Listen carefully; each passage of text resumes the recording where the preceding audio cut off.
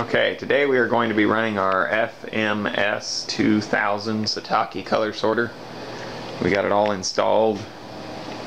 We've been separating triticale and vetch.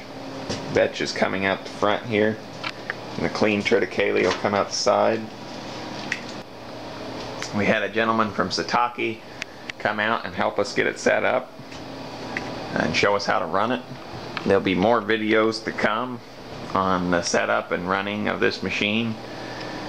We just kind of wanted to show you it in operation and go over it a little bit.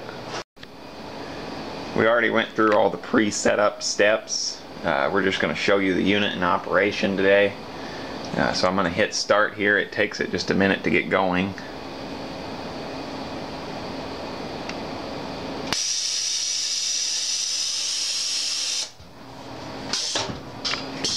Opening the top air gate right now.